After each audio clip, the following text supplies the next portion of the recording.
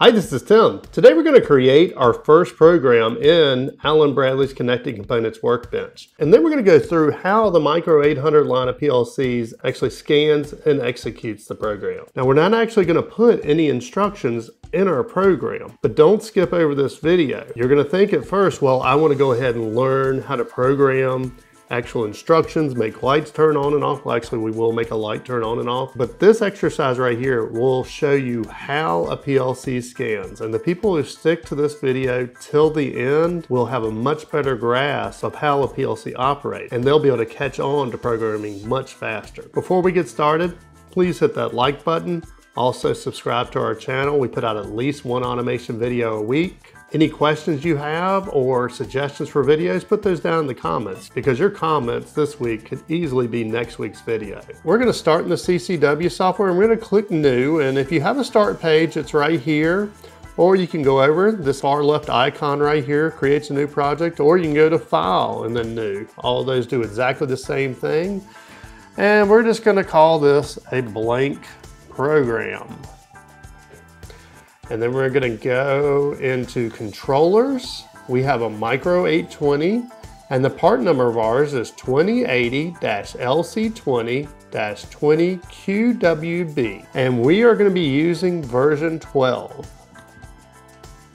So we'll add that to our project. And this is kind of how it comes up by default. And as nice as this pretty little picture of the PLC here is, it takes up way too much of the screen. So if you'll hit this double up arrow right here, we'll go ahead and hide that where we can kind of see the meat of our controller configuration down here. And our general tab right here, the biggest thing that I would say is name your PLC something.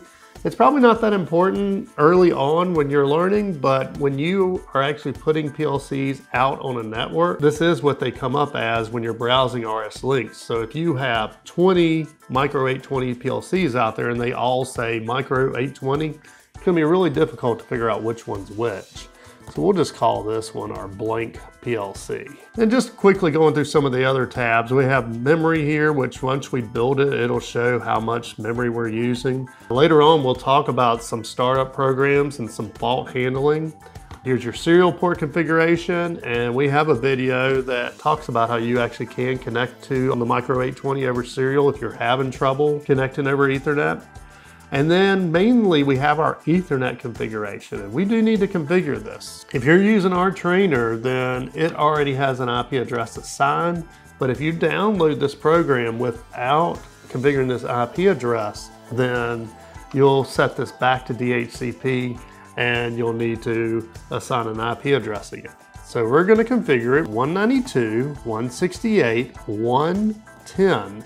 And this is the default IP address that your trainer came with. And then when we click on subnet, it's going to come up with 255.255.255.0, and that will be fine for our application. And that's really all the configuration we need to do here on our PLC. Now, if you ever need to get back to this, if we go and close this tab out, we'll just double click right here on our root PLC in the left pane, and it'll bring that back up where you can get back to it. Now we're going to go and create our first program. And to do that, we're going to right-click Programs, and we're going to have options of creating a structured text program, a ladder program, and a function block program. And we're going to start with a ladder program. And then we'll go ahead and double-click on Prog 1, and we have a single rung with nothing in it. And we are done. We're going to download this program now. If you're not sure how to download your PLC, just go down in the description. I have a link to the whole series. It'll show you how to configure your PC to connect over Ethernet. Also, you can do the serial and how to actually download your program. Well, we're going to hit the download button here, and then we're going to browse to our PLC. Click OK. And it's going to ask us if we want to download with project values or just download. We're going to download with project values. All right, and here's the big warning. It's saying that downloading with the current Ethernet settings will result in a disconnection from the controller. Continue with download of Ethernet settings. Now, if you did not put the Ethernet settings in, you want to hit no now, and you'll need to fix that in your program. But we did put ours in, so we'll go ahead and click yes. All right, and the download has succeeded. But you notice we're now offline. It says disconnected. So we're going to need to connect to it. And the reason that it happened is because we changed those Ethernet settings and it takes you offline if you do that. But it's going to connect right back up. And one thing, when it takes you offline in the middle of that download, is you don't end up switching it to run mode. It doesn't give you that prompt. So if we double click on our root PLC again, then right here it says we are in program mode. We're going to switch that to run mode. Okay, and our PLC is running now. One thing I should have pointed out earlier is if your run light is flashing, then you're in program mode. If your run light is solid, then you're in run mode. And we're gonna spin our trainer around now where you can see the lights and the buttons on it. And we are gonna go and double click on global variables. And these are our inputs and outputs. So we're going to just drag this out a little bit where we can see it now. And one thing that stumps me a lot in the CCW software is that the outputs in the list are first and then the inputs. And just naturally, I'm usually clicking the inputs first and then the outputs. I don't know why exactly they're in this order, but they are. So just pay attention. Mainly this means it's an input or an output. And it's on the embedded module. It's on the base of the Micro820, and it's a digital output, and this is output 0. Then 1, 2, 3, 4, and on through 6. Same thing here. It's an I/O on that base unit. It's a digital input, and 0 down through 12. And also you have your analogs down here. We're going to play with those in a later video. Right now we're going to focus up here on these digital inputs. And we're going to press button 1 on our trainer. And now we have a checkbox here on digital input 4. If you don't recall, in our wiring enough to get started exercise, input 4 is button 1, 5 is button 2, 6 is button 3, and 7 is button 4, and 8 is switch 1. We skipped those first 4 because they'll be using those analog exercises later. But when we press button 1, we get this checkbox. Now, I don't like the checkbox particularly in Connected Components Workbench because everywhere else in Rockwell software, it's a 1 or a 0. So just start thinking about an empty checkbox being a 0 and a checked checkbox as being a 1. Because I hope eventually as they massage this Logix view, which is designed to look more like Studio 5000, eventually these checkboxes will turn into 1s and 0s. But there's input 4, if we press button 2, there's input 5, we press button 3, there's input 6, we press button 4, there's input 7, switch 8. So we can read inputs with a blank program. But the question is, can a blank program actually do anything? Well, the same as it is reading its inputs. If we put a checkbox in the logical value that normally our ladder logics would be writing to, we're going to get output 0 on. If we put a checkbox in output 1, the yellow light is turning on. We put a checkbox in 2, we're going to get a red light, and 3, we're going to get a blue light. So what is the point of this exercise? The point of this exercise is to start talking about how a PLC actually scans and executes code, and mainly to show that the output instructions or whatever you're using in the ladder logic doesn't actually write to the output. And so we're going to go through this diagram, and really you want to become really familiar with this diagram, as this is your basic PLC scan cycle in a Micro800 PLC. Well, PLC is going to read its inputs. Now that is going to be what you're seeing on these LEDs. So we press button 1, we see an indicator on input 4. So that is out over here. It's going to read those. It's going to update these global variables. So these are the global variables right here that we're talking about.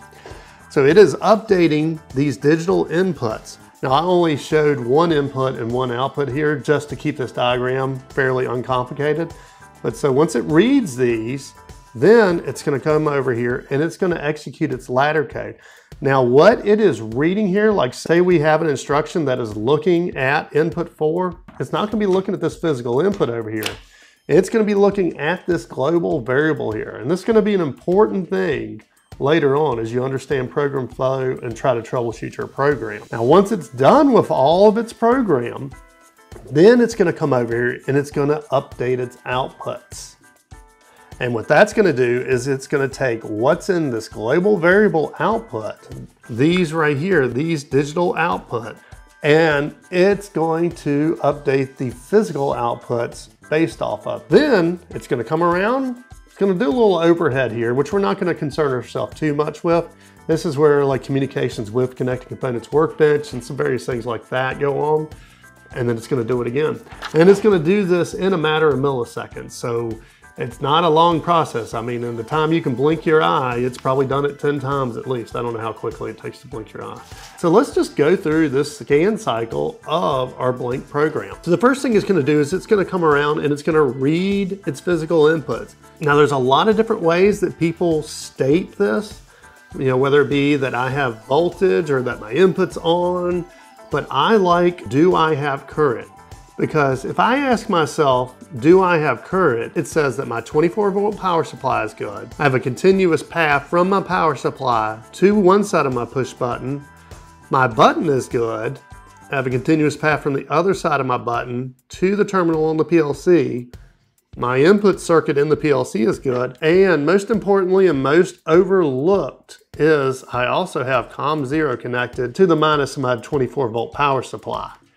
So we have 24 volt, our button is not pressed, so we do not have current. So it's going to put a 0 in the box for input 4. Then it's going to execute its program, which in our case has nothing in it, and it's going to go over here and update its outputs. Now, when it's updating its outputs, it does not care anything about what happened in this PLC program. All it's going to look at are these global variables. And right now, this global variable for output 0 has a 0 in its box. So it is going to open its switch. Now, yes, this is an imaginary switch because I know there's transistors and everything, but this is a lot easier to represent. And that will make light 1 be off. So what happens if we press button 1?